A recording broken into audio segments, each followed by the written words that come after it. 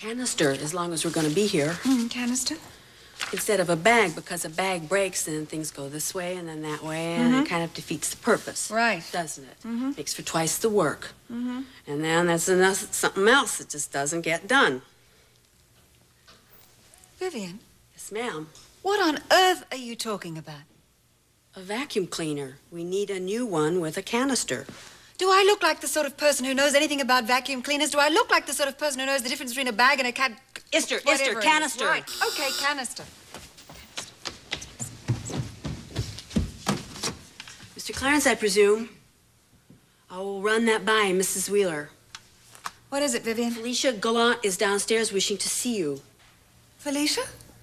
I wonder what she wants. What does she want? Don't worry, just show her up. It's a big thumbs up, Mr. C. Well, this should be fun. How much fun could it be? You hate each other's guts. Look, Felicia and I have had our differences in the past. That's what I mean. You hate each other's guts. Well, hello. Hello. I'm not catching you at a bad time, am I? Oh, yes, simply terrible time. We were just discussing vacuum cleaners. Vivian, why don't you take Miss Gallant's coat? So, what's it gonna be? The canister model or what? Well, if in your opinion the canister is better than the bag, yes, I think you should order the canister. Great, thanks. Well? Well, I'm sure you're wondering why I came over here. I'm dying to know. I know I'm not your favorite person. Actually, I've been thinking about that a lot lately.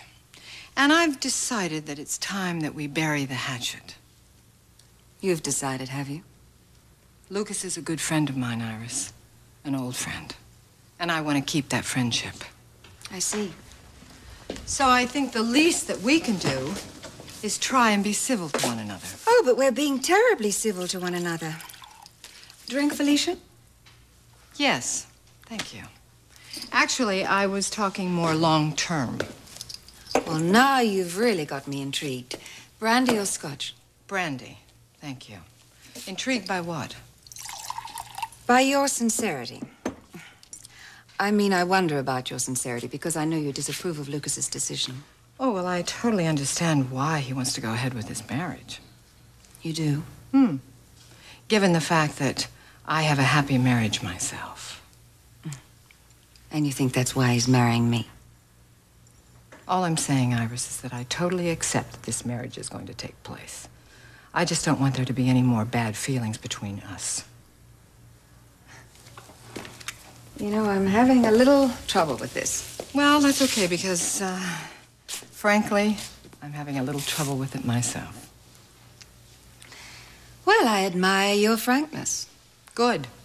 You know, it seems to be a quality that I just can't rid myself of. Just, what do you hope to accomplish? Smoother waters. I have a feeling that our paths are going to cross a lot more frequently now. Perhaps. So I think that we need to work on our relationship. You want us to be friends? Well, I think we ought to take it one step at a time. Good. So do I. Good.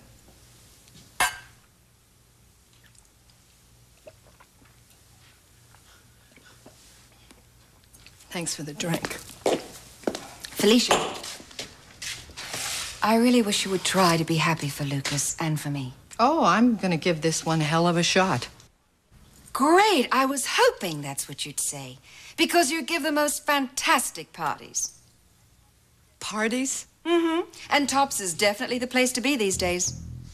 Iris, you're the pro-mesta of this town. The Iris Wheeler Winter Ball, the Iris Wheeler Gala, remember? Yes, but I'm going to be so busy now, and... You know, planning an engagement party takes so much time. Are you saying you want me to plan your engagement party? Oh, I'd love you to plan our engagement party, would you? It would mean so much to Lucas. What do you say? You're on. Hi, it's Stacey. I didn't hire you. Stacey's my partner. Stacey accepted. If she's planning on dropping me, I'll hear it from her. Hey! Hey, I'm the senior in this firm. I decide what clients we take on. Did you happen to tell Stacey about this? I have to think about this firm and the kind of damage you can do to it. I can get you the publicity you never dreamed of. Yeah, right. Bad publicity. I want us to be known as reputable. Reputable? You're refusing to defend an innocent man? That's not reputable. You're a lot of things, Lucas, but innocent is not one of them. Now, excuse me, I've got a lot of work to do. I'm not going anywhere. Get out of here. If you want to get me out of here, you better get some help. No, I'm not going to need any help to get you out of here. Hey, guys, what is the problem? He is. I can handle this, Frankie. Yes, I know you can. And I know you can too, but I'm nosy, so humor me. What's going on? Okay. Cass here, he thinks that he's the scales of justice. Stacey accepted my case, and he wants to drop it. It's dropped. Cass? What? May I speak to you for a moment? Excuse us. Hey.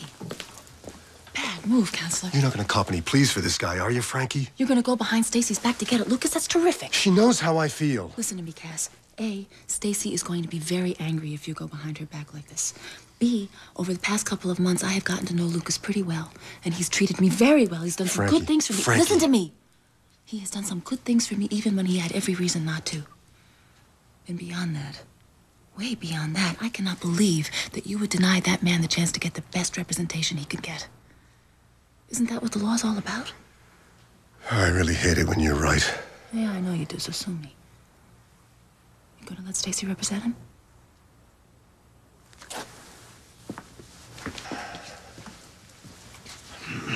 The cooler head has prevailed. We will represent you. Thank you, Frankie. But if you're not straight with Stacey, if you hurt her in any way, I'll come looking for you. Bye, Frankie.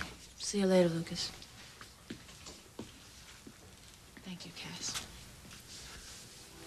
Well, you had a point. A couple of good points, actually. And if we're going to be together, work things out, I have to listen to what you have to say. No, you don't have to. You're right, but I want to.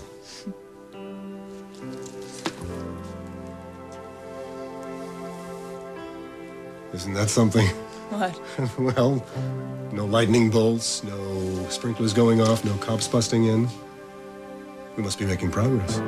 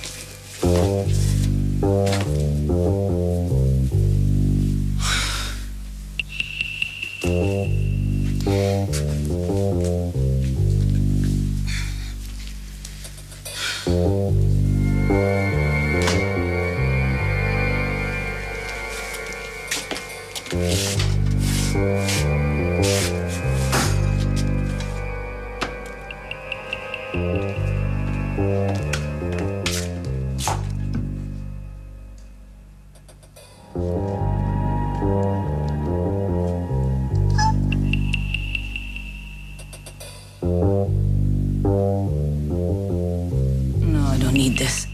I don't need this.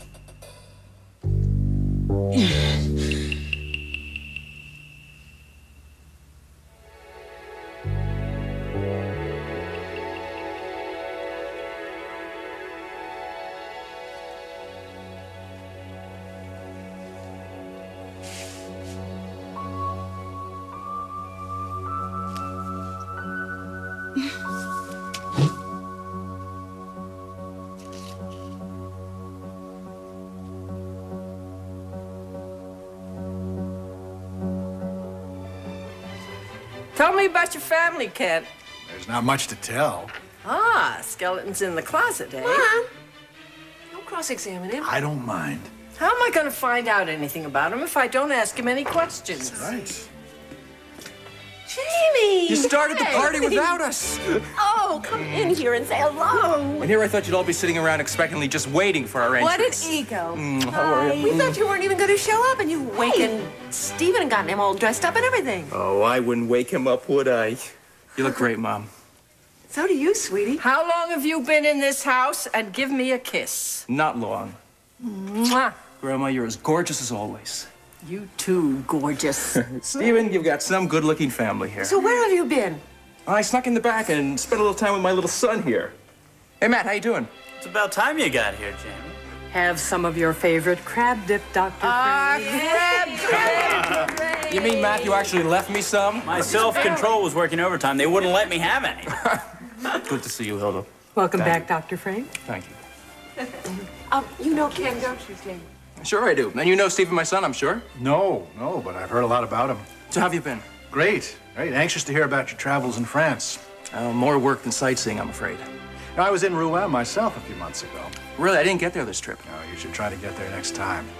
Fascinating city. Extraordinary history. I'm afraid I'm going to have to go down to the kitchen, so if you'll excuse me. too. Do you want me to take the baby, honey? Don't you dare. This kid is hanging out with his dad tonight, aren't you, big guy? Look at Jamie and that baby. That baby's in seventh heaven. Jamie and Ken seem to be getting along very well. They're just talking about the trip. Paulina, don't you look pretty tonight? Oh, thank you. I hope you didn't need me. Everything is going along swimmingly. Paulina, I want to introduce you to Jamie. Come on. Jamie, this is Paulina Cantrell. She's Stephen's new governess. Right. Did the two of you meet upstairs already? No, I don't believe we've met. It's a pleasure to meet you, Paulina. It's a pleasure to meet you, Dr. Frank.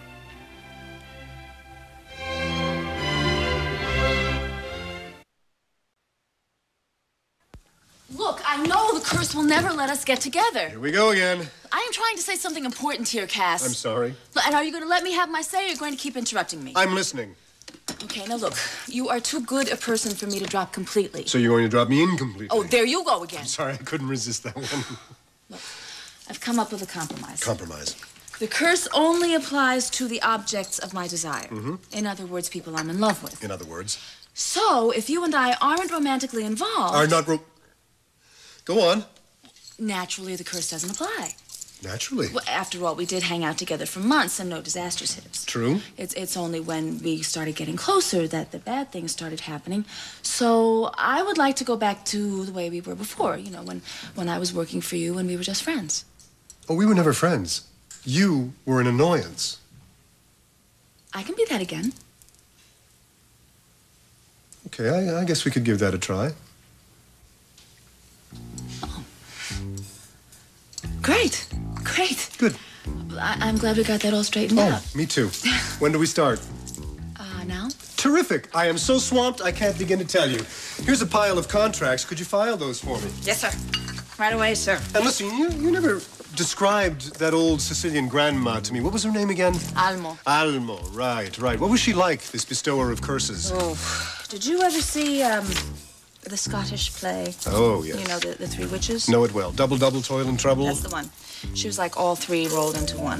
I think she had Eye of Newt with her zucchini. A real old crony, eh? Oh, yeah. Someone you should give a definitely wide berth to.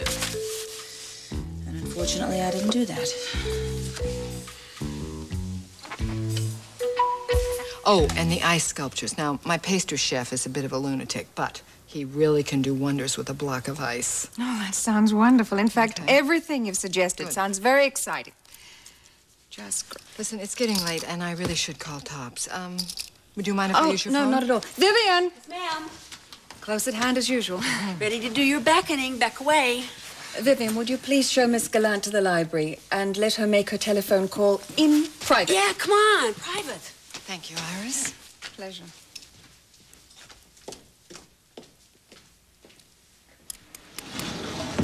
I'm sorry I'm late, darling. That's all right. I'm getting used to it. Things came up. Uh-huh. And would one of those things be Josie? Oh, now, what is that supposed to mean? Well, I was talking to Matthew earlier. He was in a terrible mood, and he said that you and Josie had gone off to run some personal errands. Yes, we did. We went to, get something for you.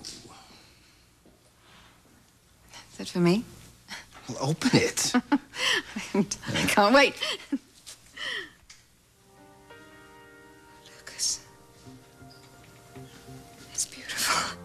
Well, it'll be a lot more beautiful on your finger. Let me see. I love it. I love it. And I love you. I love you. Oh, Felicia, look at my engagement ring. Isn't it beautiful? Did you see Stephen's face? He was positively glowing when you were standing there holding him. I was afraid he'd start walking while I was gone, Mom. You won't miss all the rest of the firsts that he has to give you. And there are lots of them, believe me. Oh, it's good to have you home. Mom, will you be coming home soon, too? I don't know. Oh, come on in, everybody. Table looks great. Oh, thank you. It does, doesn't it? All right, let's sit down, everybody. Dinner's going to be served. Okay. Thank you. Thanks. Okay. No, you can't sit there. It's Daddy's chair.